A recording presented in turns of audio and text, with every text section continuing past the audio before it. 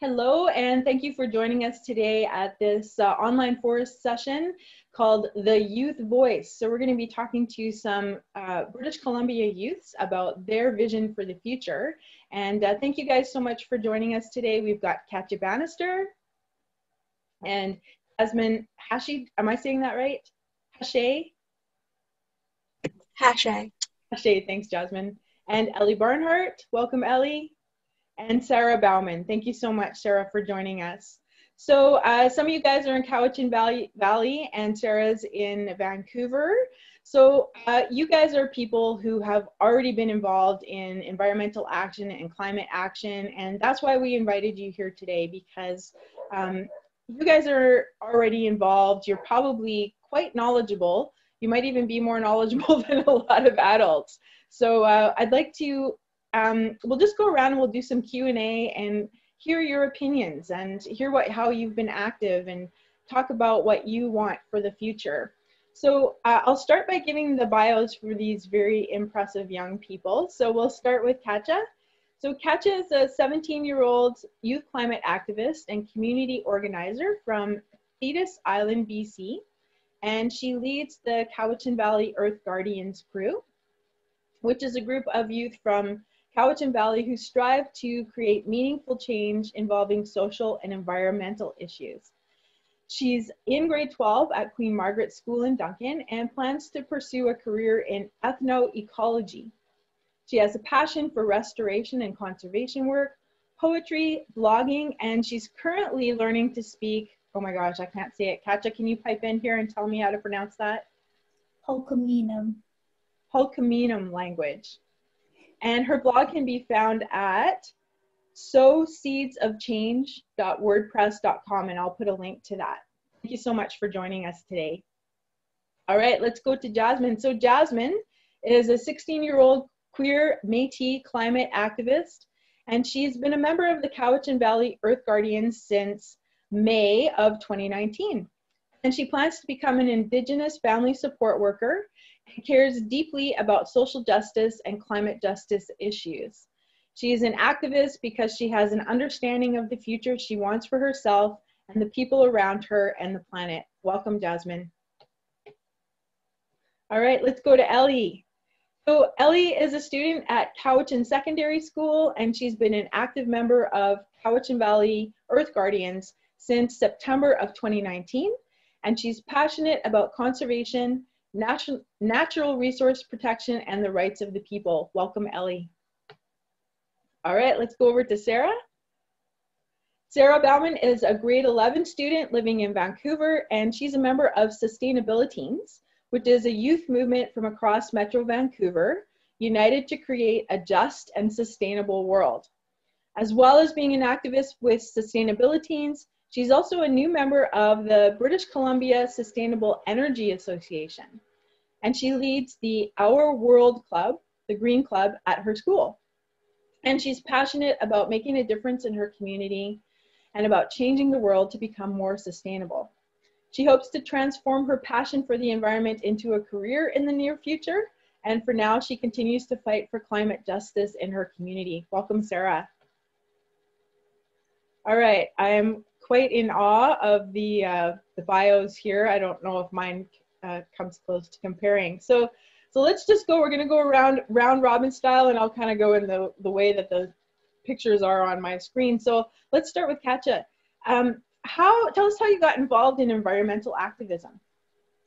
So I think I probably first started considering myself an activist since March of 2019, which was when I attended my first ever climate strike, and which was one of the first days of youth climate action as a big thing, as something that had just emerged onto the scene. It was a big day, I think, for a lot of us, and I've talked to a lot of other people, and I know that they feel that day was a catalyst for them as well. But even though I maybe wouldn't have considered myself an activist, I've been caring for the earth for a very long time. And before I ever organized a community event or striked for my future, I was already doing restoration work and learning about ecology and forming the opinions, I think, that would formed the foundation for the work that I'm doing right now. And after attending my first climate strike, I really started to feel this pull towards the world of actual activism and community organizing. And I decided to join my local youth organizing group, the Cowichan Valley Earth Guardians crew. Beauty. Well, thanks for that. Yeah, and it was sort of a similar transition for me. I was sort of living in connection with the natural environment, and then, well, actually, I was slammed by the Grand Forks flood in 2018, and I realized there was big problems with forestry in BC, and then I sort of slid into activism. So yeah, so I think a lot of people who are get into activism were already living the life, the connection with nature. So thanks for that, Katya. All right, Jasmine, tell us how you got involved in environmental activism. Okay, so I have always believed in the climate crisis, and it never felt too distant or too far away from me. As my mother, who I would classify as a hippie, she would tell me all about global warming, and even when I was quite small, and I have memories of her not buying anything new for a whole year. Everything was used or hand-me-downs or like secondhand. She didn't eat meat because of the environmental impacts, and she took so many precautions. And although I was like aware of the climate crisis, and I myself also took precautions like thrift shopping and going vegan, I always felt like something would just fix it for me until early May of 2019, when a spike in youth climate activism happened. I realized that I was incredibly wrong, and I was realizing the urgency. And I just lost all the hope that I had for the Earth, and I started to feel a constant, overwhelming sense of dread for our planet. So when I was introduced to the idea of climate striking, something just like clicked in me, and I realized that I had to have a climate strike. So I organized one by myself, and it took place on May 24th, 2019. And it happened just outside my high school, and we walked down to beside the highway where people were coming off of the Malahat, which is a mountain where you leave Victoria, which is like the big town close to us. And people just like seemed very encouraging of us. So it just gave me a sense of hope. And then I realized like that's something that I had to keep doing. And I was introduced to the idea of the Cowichan Valley Earth Guardians, and so I joined. Excellent, very well said. And I think that's part of what happens for many people is when we get involved in activism, we shift from a sense of hopelessness to a sense of hope. It helps us to feel more powerful when we get involved and we're doing something. Thank you for that, Jasmine. All right, so Ellie, can you tell us how you got involved in environmental activism? My first involvement with environmental activism was pretty unorthodox because it started as part of a ninth grade social studies project where we had to design a flyer for some kind of like global issue. And I was like, oh, trees are cool. I'll do something on trees. And as I was looking into like forests and how to protect them and stuff, old growth trees came up, and I'm like, well, those seem very interesting. I'll make my little brochure on that. And through that little like mini campaign I did just in my classroom, it was part of the Take a Stand project. So I ended up making a connection with Allison Kermode from SFU, and it was me and two other people from like the West Van area, and we spoke to West Vancouver City Council about like logging on the back of Mount Cypress, I think it was, and like clear cutting and their specific regulations on like how big a tree has to be and stuff like that.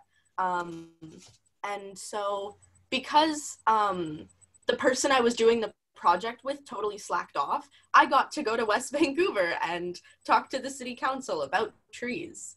And then that was like, it was that during school, and then like the summer I didn't really do anything, and then I was introduced to Earth Guardians in like September, and then I've been a member since then. So Cool. Thank you so much, Ellie. Yeah. And so what I'm finding is that getting involved in activism, I have to brush up on my public speaking skills. So you got a little taste of that speaking to the council. Good for you. Excellent. All right, Sara, tell us how you got involved with environmental activism. Yeah, sure. So for me, I wouldn't consider myself in activism forever, but I've always been interested in the environment, and it really all started when I was really young and we were in Mexico, and I got to release baby turtles into the wild as a way of advocating for conservation in that community. So from then, it's sort of always been a part of me, animals, the environment, anything. And now I am involved in the Green Club at my school, which I started doing last year. So that's kind of when it all took off for me. And just this June, I was introduced to Sustainibiliteens, so I'm rather a new member, but that's, I guess, when I would consider myself an environmental activist. Cool, very good. Thanks so much, Sara. That's a very cool experience with the baby turtles. I'm jealous. All right, so Katya, can you tell us what kinds of activities and events you've been involved in? And maybe that could kind of segue into how your group got started and what kind of activity it's focused on. Okay, yeah, for sure. So I've been doing a variety of organizing work over the past year and a half, which is something that's pretty new to me, but I've been really loving it. And I think that's kind of where I've found my little niche in the world. And some of it has focused more on building community and cultivating creativity. And examples of this include hosting sign painting parties for strikes and designing a youth-led community mural project. And other work has centered on building relationships and making connections through activities such as hosting community engagement events and doing restoration and remediation and regeneration and permaculture work and petitioning and speaking at events, tabling, hosting webinars. Almost every item I just said is something that I've only done because I started doing activism work. And it's just amazing to think back on about a year and a half of my life and how much newness has come from that and how much gratitude I have for all those experiences that are so new to me but feel so much a part of me now. And so just elaborated on what my organizing group does, but the Cowichan Valley Earth Guardians crew began in 2017, I think in November, when our crew founder, Sierra Robinson, called a meeting in her living room and said it was time for youth, children, changemakers of all ages in our community to step up and help create the future we want to see. And it's really amazing to see how our group has evolved since then. And since I'm in my last year of high school, I will be leaving the Cowichan Valley after this year. So I can only just be excited and smile and be hopeful for what is next to come as leadership from me is passed on to someone else. Beauty, yeah, and I like the way that you spoke about relationships and community. I found that since I started in advocacy and activism, those are key things. So way to focus on that. All right, Jasmine, can you tell us some of the activities and events that you've been involved in? A lot of the events and opportunities that I've had are like the same as Katya's and Ellie's because we are in the same groups, but I've had so many opportunities with the Cowichan Valley Earth Guardians, and I've attended like countless anti-pipeline rallies with Cowichan Solidarity events. And I had the privilege to attend the occupation of the British Columbian Ministry of Forestry and Mines with many other Indigenous youth. But I don't just go to protests. I also have been a part of planning climate strikes. I've helped CADIA with some community art events, done watershed restoration, and in June and July, I had the privilege to be a guest speaker / educator with CADIA for a Vancouver Island University course called Teaching and Sustainability, where we talk to people in their second year of a bachelor's degree in education. And then the next class, people getting their master's in education about youth climate activism. And it was really cool because the people getting their master's, a lot of them were teachers at my school at the time. So, yeah. All right. Yeah, very cool. Thanks for that. And thanks for being involved in the planning stuff and not, it's important for people to show up to events and marches, but the planners are important too. Mm-hmm. Thanks, Jasmine. Ellie, tell us about some of the activities and events you've been involved in. Well, like Jasmine said, there's a lot of overlap because of all the work we do together as like the Cowichan Valley Earth Guardians crew and all the work we've done in the past. But I'm more on the social activism side than the climate activism side. So I do I do enjoy going to restoration things, and I really want to go to more. Because I haven't been to as many as everyone else in the crew, but I'm definitely more on the like community planning side. I really liked, we had an event that I can't stop singing the praises of, Youth Get Charged Up, and it was like a bunch of local organizations kind of meeting up and hosting a little festival, advertising ourselves to each other, and you can go in and walk around the booths and see how you can get involved in our little community. And it was really cool to see all of these, like, because it's such a small community on this small island, you wouldn't think there would be so many organizations with so many like similar values and ways to take action, but there is. And we have this beautiful community in the Cowichan Valley of just our governments, they like listen to us and they care, and our community, they listen to us and they care. And that's, I think, the most important thing that I've done is organize community and talk to people. Yeah, that's very cool. And I love the way that you're focusing on that. So important. Connections, absolutely. All right, Sara, tell us about some of the activities and events that you've been involved in. So I would say that my work started in grade 7 when I had to do a project about anything. It was like a last year of grade 7 project for the school. So I decided to organize my first beach cleanup with the city of Vancouver. So I reached out and got the materials. I got tongs and bags and everything that you needed. And I informed the city where it was happening. And I reached out to a whole bunch of people. And I had a turnout of about 300 people, which I thought was pretty cool. And so that was when it started. So since then, I was with the Green Club at my school, where last year we did some work with Meatless Mondays, where everyone would have a no meat in their lunches, and also No Waste Wednesdays, where everyone would try and not use plastic bags and single-use plastics. So that was our work, but it got put on hold because of COVID. And one project I was working on was to unite different organizations across Vancouver to hold them accountable to reduce their carbon footprint. But I didn't get very far because COVID started. So I'm hoping to continue that this year. So in COVID, I reached out to some organizations, and now I'm a part of the British Columbia Sustainable Energy Association. So we're doing some work with sustainable entrepreneurs there, and also Sustainibiliteens.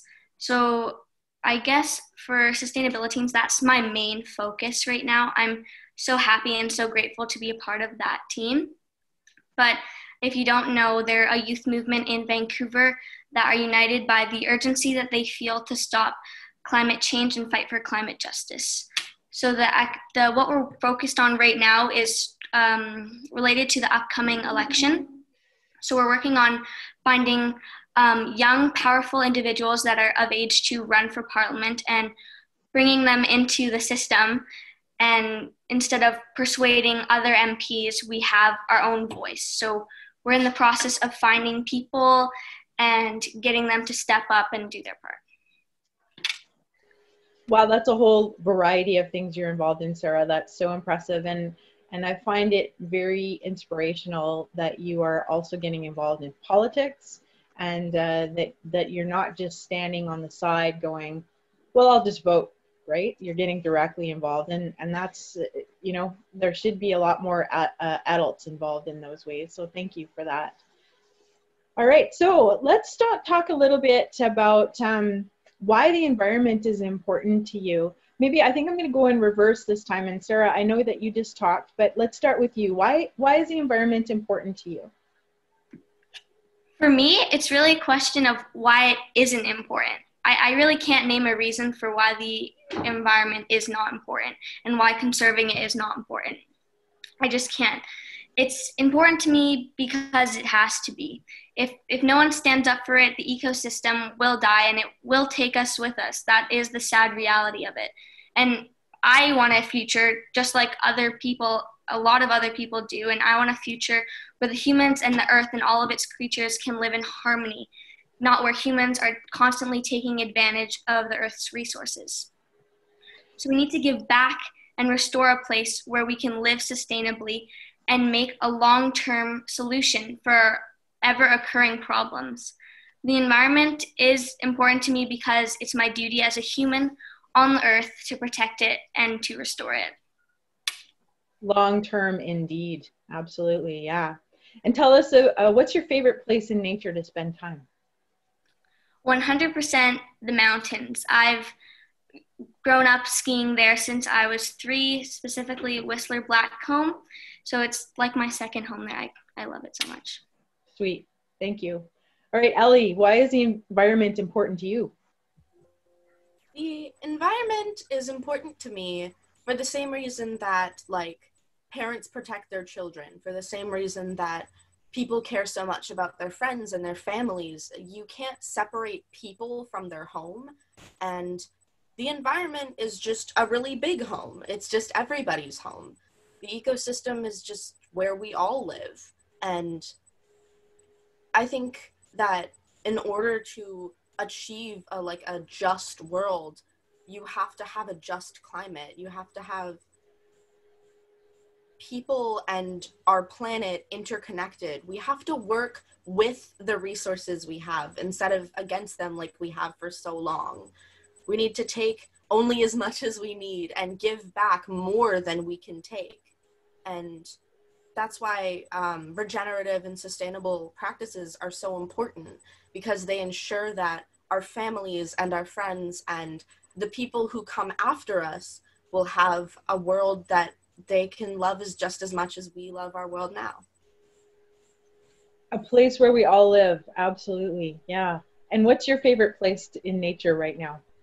My favorite place in nature is, there's a trail that runs kind of in my neighborhood-ish behind I think it's behind Walmart, but there's a trail that runs past a marsh and kind of into a creek, and you can walk along the creek and along the marsh, and you can spot like herons there and like blue herons and a bunch of different types of bird. And the little creek area is also like a salmon habitat restoration, so you can't go like onto the creek bed, but you can see it right from the trail, and it's just gorgeous, and it's like a nice walk. And in August there's thimbleberries all along the trail there, and you can just pick them, and like there's nothing cooler than free food, especially if it's thimbleberries, because they're very good.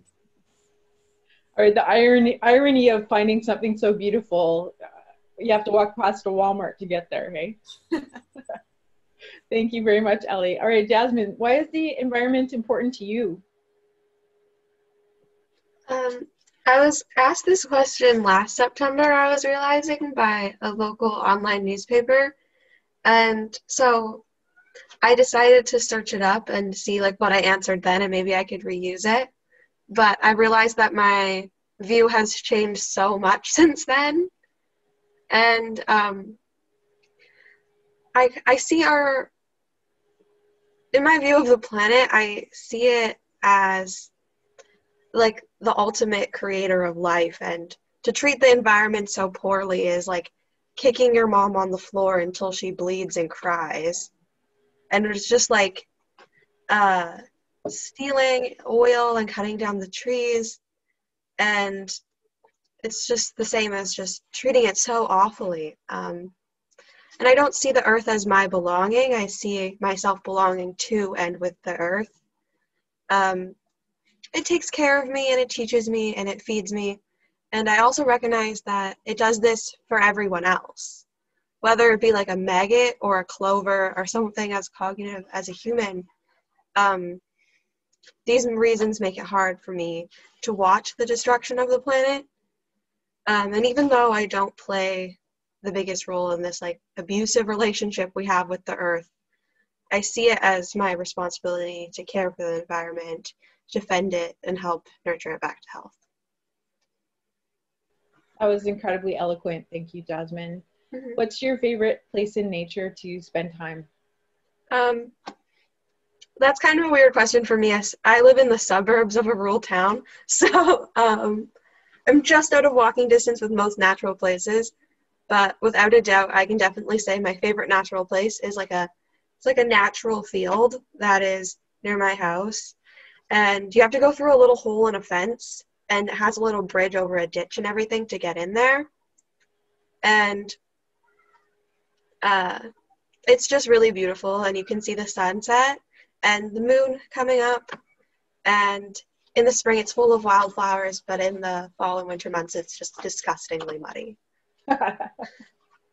Sweet. Well, at least part of the year you have your little piece of nature, right? Mm-hmm. Yeah.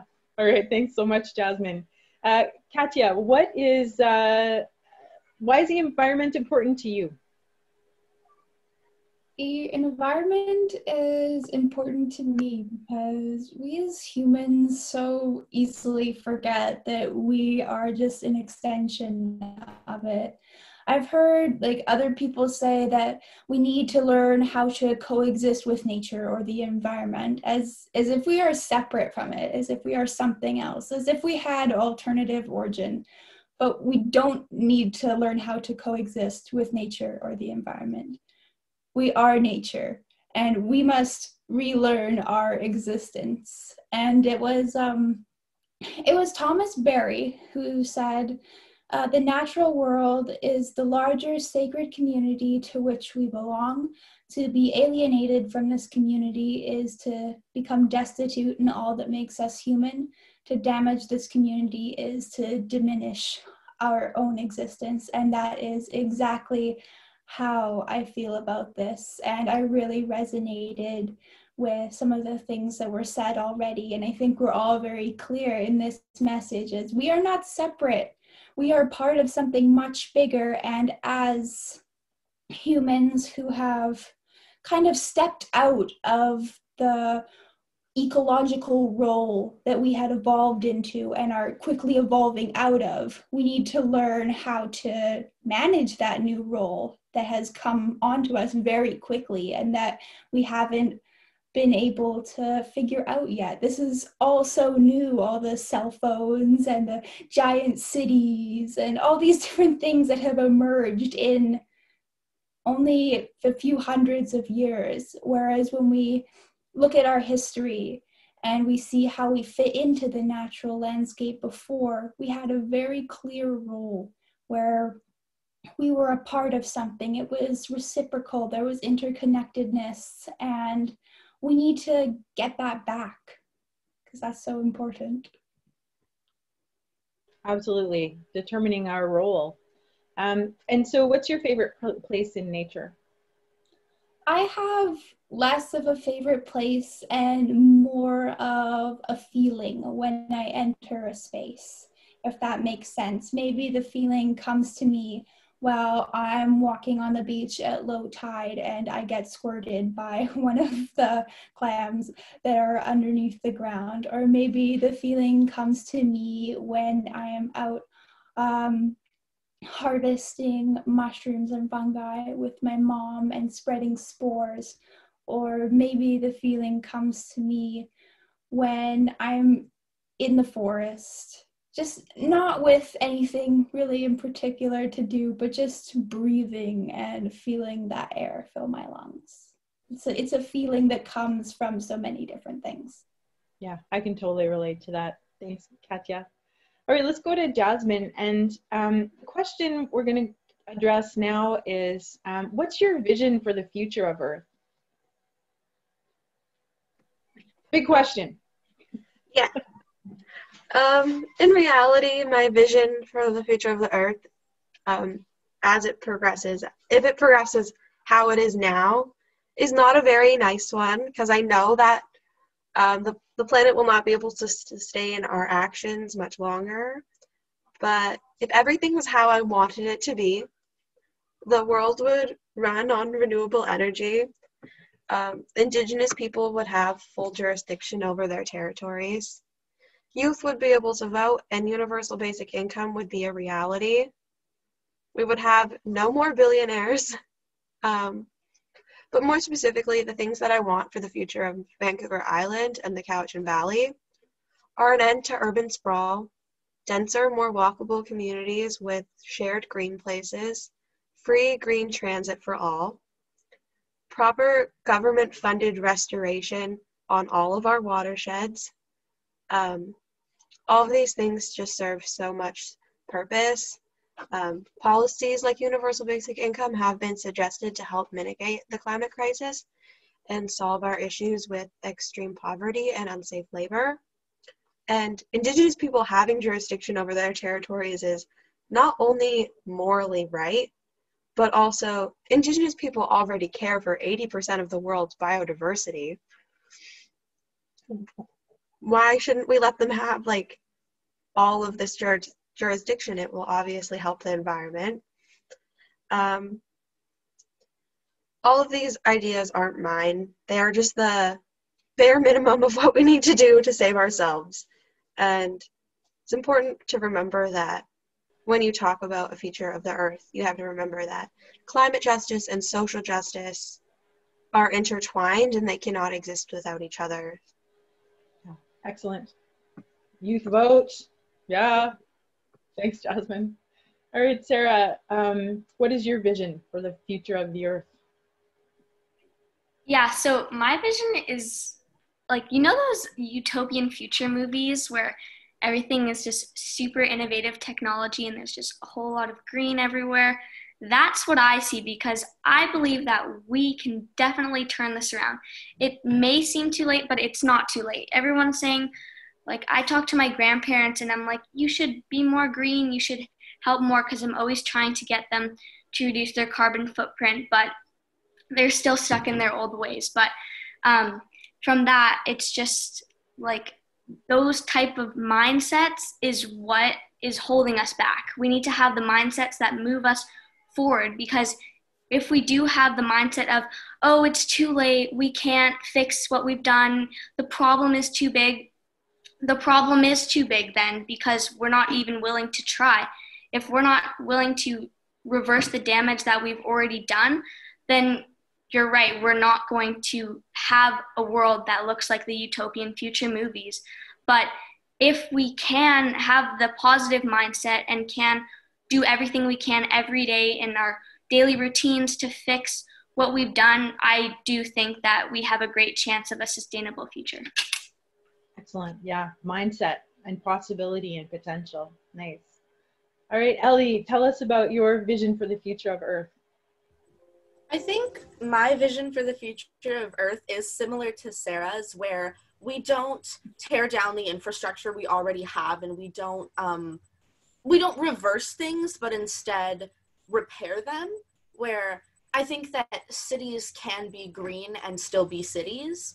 And I think that renewable energy can run these cities, and we can figure out ways to have our cake and eat it too. And of course, repairing this damage does come with some sacrifices. Of course, like changing your entire way of life away from the fossil fuel industry, which runs everything, and then switching it over to different renewable things, you know, different renewable and regenerative ways of generating energy, making things to use instead of plastic, and how to heat our homes, how to, keep the lights on. We can still have lights and have a sustainable, regenerative city. And I think that that would be like my dream vision for the future, would be one where we can coexist with the technology we already have and the practices that help sustain communities here in the distant past. Yeah, excellent. Yeah. So a sustainable earth doesn't necessarily mean everybody has to become a medieval peasant all of a sudden. We can use technology wisely. Yeah, nice. Thanks, Ellie. All right, Katya, tell us about your vision for the future of Earth. My vision for the future of Earth is one of earth care, people care, and future care. And those are the 3 pillars of permaculture, which is something that I've gotten really involved in after working this summer at a youth-run urban farm. And my vision for the future is one of intergenerational collaboration and inclusive communities and diverse representation. It is one of intersectional activism and justice. And with every action we take, activists and organizations and people you wouldn't even expect to be taking action, we are building and reaffirming our community and its resiliency, and we are reaffirming these actions and these values.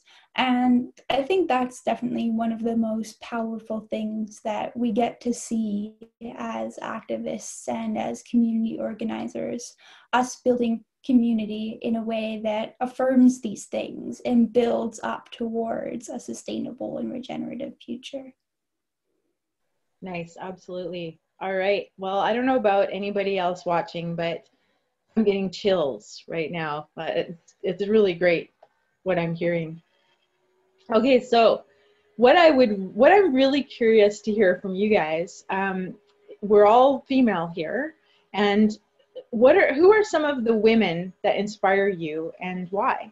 Let's start with Katya this time. When I saw this question as one that you had shared with us previously, and I thought about my answer, I just had so much to say, and there was so many names that came to mind, and it was so hard to put notes for myself that limited myself down to 4, and I'll try to share them as quickly as I can. But I am inspired by so many of the women in my life, and I feel so grateful to be surrounded by them. Among the women I most greatly admire is my mom, ethnobotanist Dr. Kelly Bannister, who does amazing work in ecological governance and applied research ethics. My mom's work has focused on the role of governance tools and processes to address power relations and facilitate equitable research practices and collaborative research. And among one of the other women that I most admire is my mom's mentor, ethnobotanist, Dr. Nancy Turner, who has been incredibly influential in the field of ethnobotany and has been working to help Indigenous communities document and promote their traditional knowledge of plants and habitats. And I think just looking at Nancy and then my mom and then myself and seeing this love and knowledge of ethnobotany being passed on through generations of people is just so fascinating to me. And I love seeing the 2 of them together and seeing how they bounce off each other, because although Nancy is my mom's mentor, they're so distinct and they complement each other so well. So it's so neat to see women like that at work. And I also really admire my friends Nikki Wright and Genevieve Singleton. Nikki is the executive director of the Sea Change Marine Conservation Society and does amazing eelgrass restoration work. And me and Jasmine actually got to go see her I think last weekend and do some eelgrass restoration with her. I hadn't seen her in forever. It had been so long since I got to put my hands on some eelgrass shoots, and that was just an amazing experience. And so she works a lot with coastal communities to do important eelgrass restoration and continue a long-term strategy of public education, monitoring, mapping, and restoration of eelgrass and other critical habitats within the nearshore ecosystem. And Genevieve Singleton, who I mentioned before, is an inspiring activist, biologist, and Hulkaminam language speaker. And so it was mentioned earlier, but Hulkaminam is the Indigenous dialect from around the Cowichan Valley. And it is partly because of Genevieve that I have been so inspired to learn about linguistics in general, but also about Hulkaminam.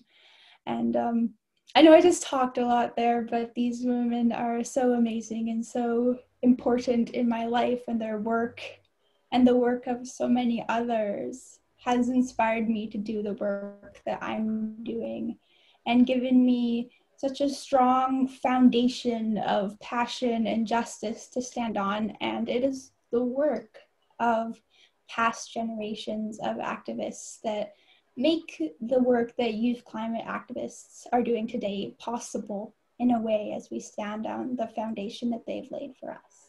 So yeah. Yeah, very cool. And Dr. Nancy Turner is one of the guests in our summit. We've already recorded her session and it was really quite amazing.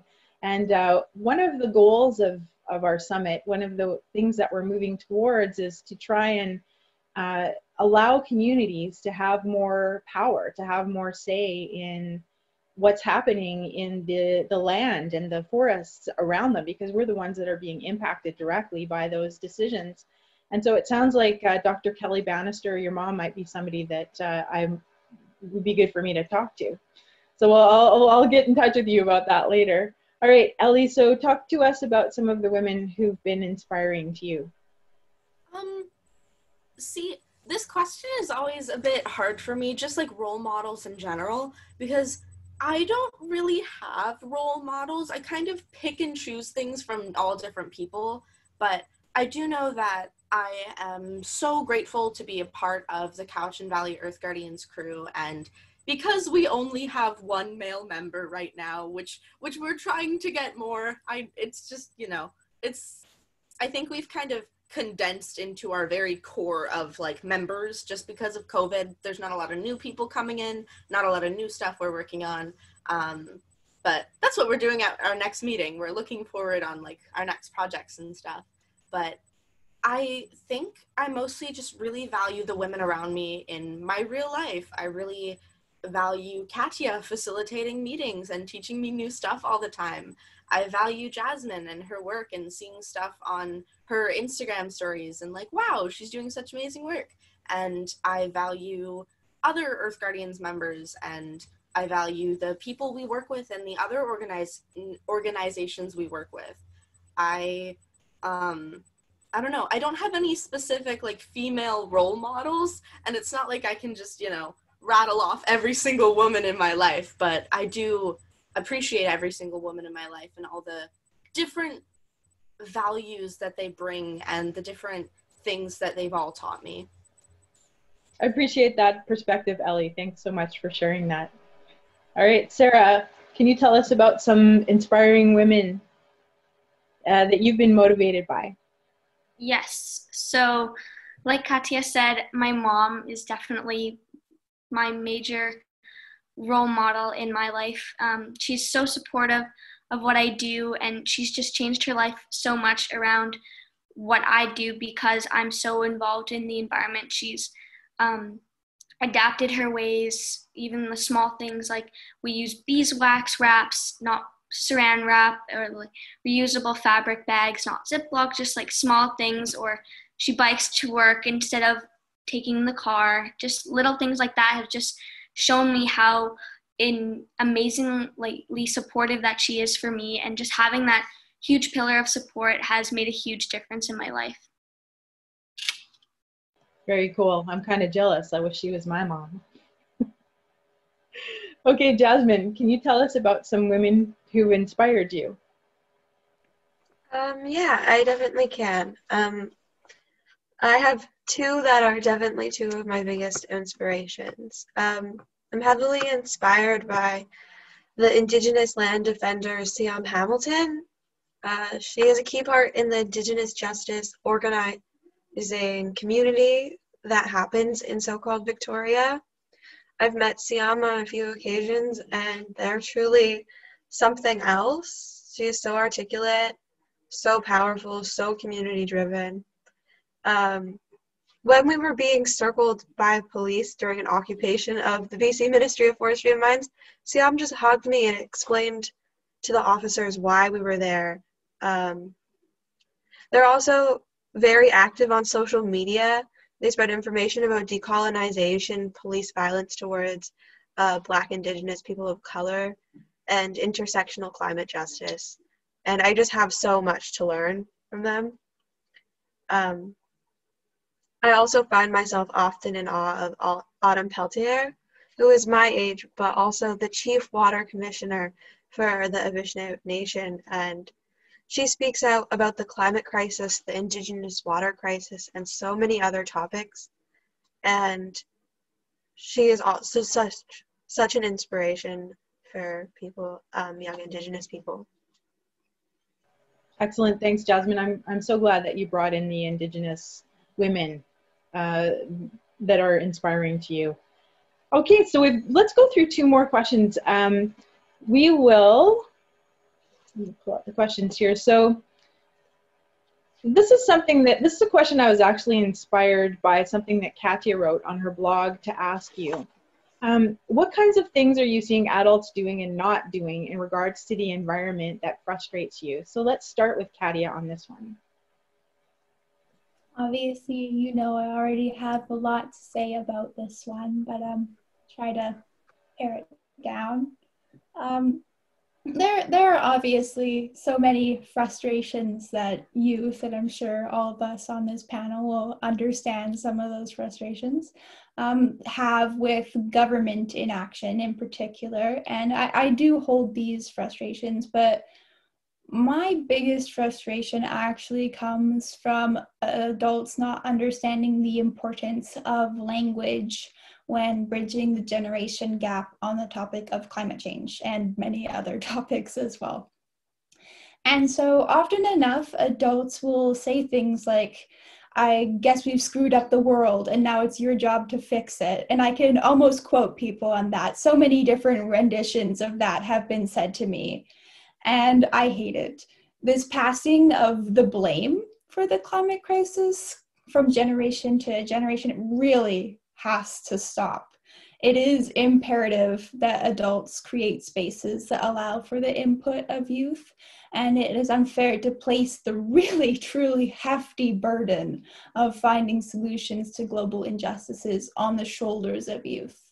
While it is the majority of teenagers that I know want to be a part of a societal shift for global justice, it is not realistic for older generations to expect that this shift is the responsibility of today's youth, whom have had the least to do with the creation of these injustices.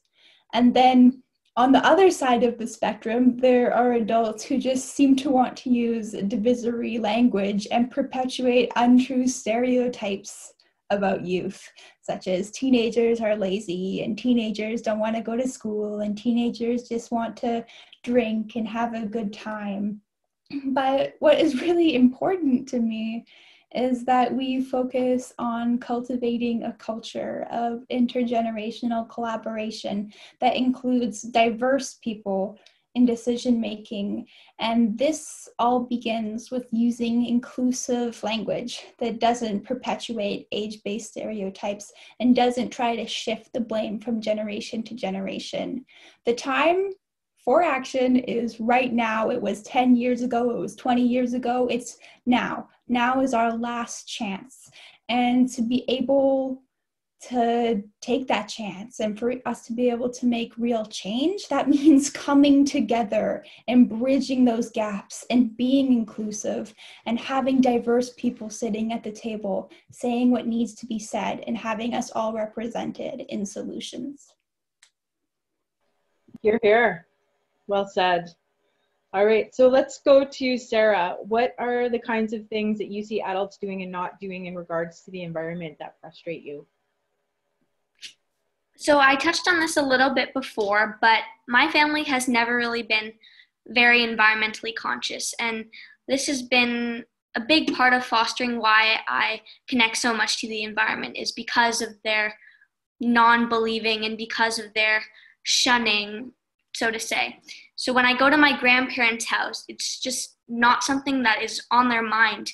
It's always on my mind. So it's just a huge difference in the generation.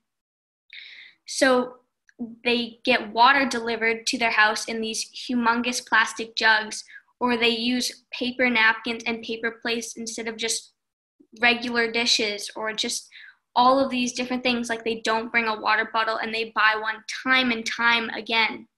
And it's just all of these little actions that just add up. And so many people in our society are like this. It's just easier and more convenient for them to buy something single use or buy something that's not reusable instead of saving money, A, and B, doing something better for the environment. And it's just that lazy mindset that drives me nuts. Like, just save money and save the environment at the same time. It goes hand in hand, and it's better for you. It's not all of the blame, like Katya said, is not on us, because we just were brought into this world. But there are so many people that have been here way longer than us. They should know by now that that is what has to be done. It's as simple as that. It's that simple mindset of not throwing something away, but keeping it and reusing it, or not throwing away your paper cup into the garbage because the recycling is a block down the street instead. Just taking that extra step and going the extra mile to do something better for the environment and for yourself.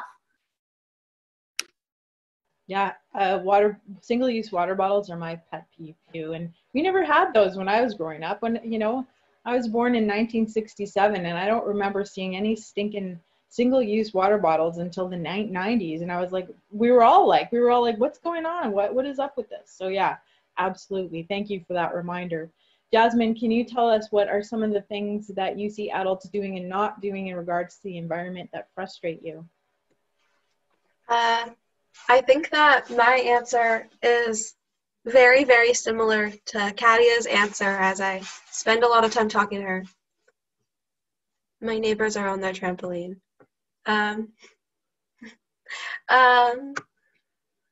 We can't hear your neighbors. I'm nervous because Okay. my dog is snoring, and I'm like, oh, can everybody hear him? We can't hear your trampoline neighbors. Okay. It is very impossible not to notice that all oil companies, forestry companies, and corporations like Amazon, Coca-Cola, and Unilever are all owned by adults.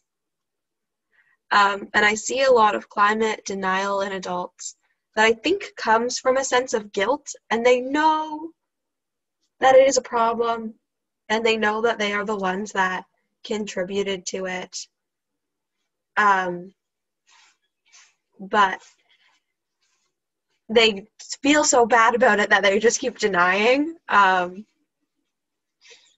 also try to strive for intergenerational collaboration, and it is hard to foster when adults that do believe in the climate crisis and have good intentions say things like that they trust the youth will fix it, and they compare us all to Greta Thunberg, which is nice, but it puts a lot of responsibility on us to solve this crisis on our own when we don't have the funds, the ability to vote, and we aren't the ones investing in fossil fuels.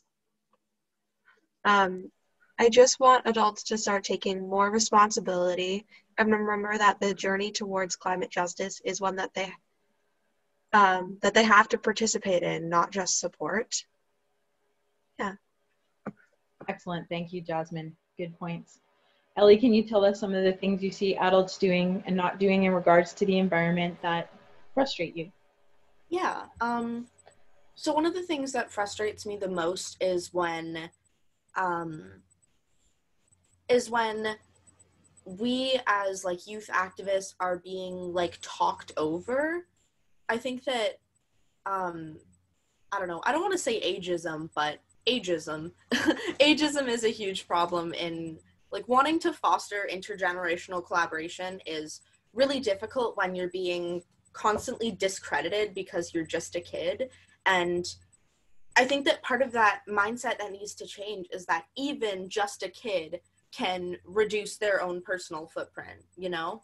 And there's the divide between like what can we all do individually, like using beeswax wraps instead of plastic wrap, like Sara said, and not using single-use plastic bottles. But you know, I think it was something like 80% of the plastic in the ocean is fishing nets, and so it puts in perspective how much is one person's going to change anything, or how much is every person going to change anything, when a lot of these recurring issues in climate justice could be dealt with at a political level by having stricter fishing regulations. For example, in that one case, you find that a lot of the dumping of garbage isn't personal garbage. It's corporations getting rid of the stuff they don't need to make their products. And I think that having stricter regulations on what corporations, because when you think about corporations and corporate factories, they make so much stuff. I cannot picture every Coca-Cola bottle that exists in the world right now. I can't picture it. There is no room big enough, because you think about the storerooms of every single Walmart and every single place. How many bottles is that? So I think that's why when like plastic water bottle companies are like, oh, we made our caps 25% smaller, that actually does have a massive effect. Is it enough? Probably not. But it does have a massive effect when you consider the scale of things. And I think that whole spiel is why it makes me so frustrated that I can't vote. Because all of this stuff, we could just make it illegal. Like, governments have the power to make stuff like that illegal. Like, it's just illegal to make, to use this kind of material now. They can do that, but they choose not to because they profit from it. And I think that's the most disheartening part, is that adults aren't aware of that. And because we kids are aware of it, it doesn't matter, because all we can do is tell adults who ignore us, or not vote because we can't vote. And that's the most frustrating thing, I think, is how much the blame is put on individuals when a lot of it is corporate. Yeah, good point. All right, so we've got about 4 minutes left, so we'll finish with a question about forestry. And if you could, I know it's not a lot of time, it's a big question, but if you could each spend about a minute talking about, if you could wave a magic wand, what would the BC forests look like now and into the future? Let's start with Jasmine this time.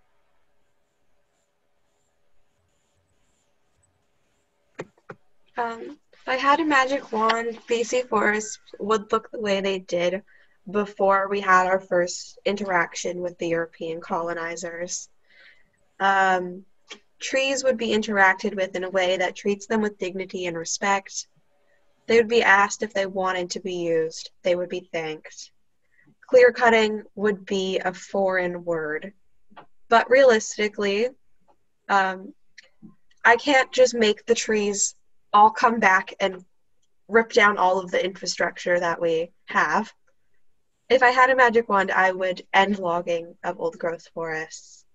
I would help encourage and start food forests for our communities so we can eat more locally and rely on a local food chain. Everyone would recognize that we are not entitled to cut down our forests for industrial uses, as that only brings greed, unfair labor, and a lack of biodiversity. I think a key point for me is that I want everyone to understand that forests don't belong to us. Forests belong to the forests and the animals and plants that grow and live there. Excellent. Thank you so much, Jasmine. Sara, can you tell us, if you could wave a magic wand, what would BC forests look like now and into the future? For me, I would say if I had a magic wand, I would discover a new material to replace wood so that they would not feel the need to log anymore, because I think it's unrealistic not to log at all, because wood is such a huge part of our industry and our infrastructure. And I know that's not a good thing, but it's there, and it's a part of, I don't think any building I've ever been into doesn't have a part of it that's wood. So I would invent or discover a new material that could replace it, so we could not feel the need to cut down the forest anymore. There we go. Great idea. Thank you so much, Sara. Ellie, if you could wave a magic wand, what would forests in BC look like now and into the future? Okay. So first of all, magic wand of like decolonization, not like in the past, but now, where I would sort of like give back power over, like control over the forest to Indigenous peoples and Indigenous communities. So each respective Indigenous community would be in control of who gets to or who doesn't get to log each forest, or, you know, take resources from each forest. And I think that because different Indigenous groups have different governments, like that's just how it would be, is every, you would live under their rules, so to speak, but because so many of them, I think almost all of them are like democratic, you would still have a say, and it's like you'd still live here. They're not kicking you out. They're just changing the way things sort of happen. And I really like that idea. That sounds really cool. And I would want, you know, I would want the use it or lose it policy to be completely destroyed, and I would make it so anyone could, like rich people who want to be philanthropists could buy a plot of land and just save it for conservation reasons, because I know we can't do that now. I would protect old growth trees and create like second growth logging systems where we'd regrow and then take a layer, and then as it grew we'd take the back layer, and kind of go in a way where we have specific plots of land like for logging, and that we wouldn't just log everywhere. And I think that's the most important part, is you can't just take down all the trees and plant new trees. One, because of time. Two, because the longer a tree is, the better it is at its job. And that's why protecting old growth is so important. They store more carbon, they can fall into really good nurse logs for the rest of the forest, and they're just really, really important, you know? You just gotta see it like the older they are, the better they are at what they do, which is why I promote like second growth logging. Great, good idea. Well researched as well. Thank you for that. Katio, if you could wave a magic wand, what is your vision for BC forests now and into the future? I think I share a sentiment with everyone else when I say that as much as I'd love to, I can't wave a magic wand, and I don't really want to think about it, because I want to invest in the reality of our now and the serious work that needs to be done to protect and restore our forests and watersheds. And that can mean thinking about urban agriculture and food forests in communities, so that we don't feel the need to be cutting down forests to make way for agriculture pursuits, or same with industry and housing and building out our cities. If we can think of better ways to build and better ways to provide for our communities, then we won't need to keep cutting, to keep building, to keep perpetuating these systems that don't actually support us as well as we'd like to think they do. And it can mean restoration and regeneration and remediation work, where we are going out and we are being in those natural spaces, in natural spaces that have been degraded by government action and by industry, and actively being a part of the restoration of those spaces and seeing them come back to life. I know that has been really powerful for me in my life. And it can also mean pushing to create legislation that protects our forests and our watersheds and all these different spaces. Action can come from so many different places, and it will take all of us doing our part to stand up to those in power and use the power of the people to create real change. And it will also take all of us who are white settlers listening to Indigenous people and actively creating opportunities for Indigenous knowledge and stewardship to play a key role in the protection and stewardship of their sacred places. Excellent. Yeah, the real hard work and everyone getting involved. So I've had chills many times throughout this conversation with you guys. I'm incredibly inspired and impressed by your articulate answers and your eloquence and your understanding of the issues and your involvement and your dedication. Thank you so much for all of this. I hope to keep in touch with all of you in the future. And I know that a lot of people are going to be inspired by this session in our summit. So thank you so much for joining us, and I look forward to more conversations in the future. Take care, you guys. Thank you. Thank you so much.